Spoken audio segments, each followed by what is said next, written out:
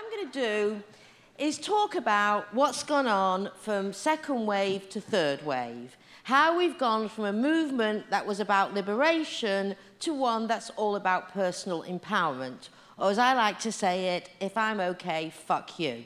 So what we're going to talk about is what feminism used to be. So This Bridge Called My Back was one of the first multicultural books. Will you remember that? Now let's look how they defined feminism.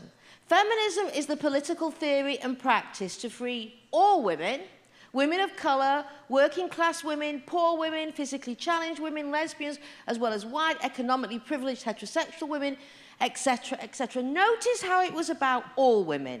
They didn't select out a small group of women. They were very clear that this is a movement for massive social change.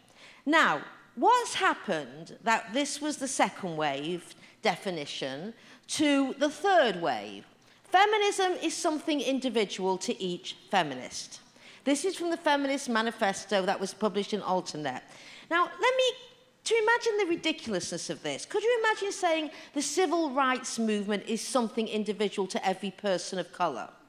Or the labour movement is individual to every... How far would we get if we had individual movements? Okay, it doesn't work like that. Only feminism can be your individual movement to whatever you want it to be.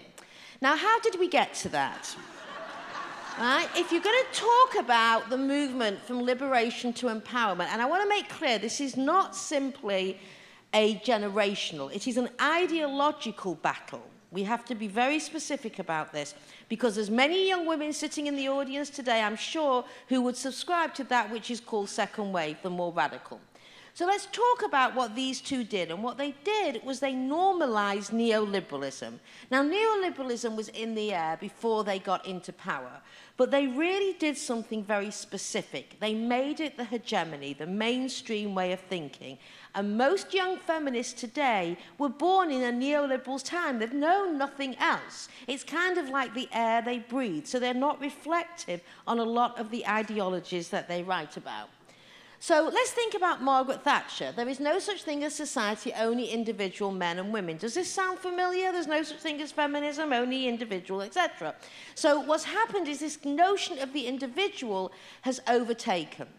Now, in neoliberalism, it's all about the sovereignty of the individual. Nothing exists outside of the individual. In fact, in neoliberalism, there is no such thing as structural inequality, there's no systems of oppression, and there's no groups with collective interests. Now, when they say that, it means i.e. the oppressed are not a group with collective interests, because they know full well, the top 1%, that they are a group with collective interests. When they meet in Davos and wherever else they meet, they're not talking about what they had for dinner last night, okay? They're talking about how to plan and how to basically develop policy for the fact that they do act as a class. It's just us, the powerless, who are not meant to think of ourselves as a class. And the most ridiculous thing is when we do criticize the rich, right, what does it get called? Class warfare.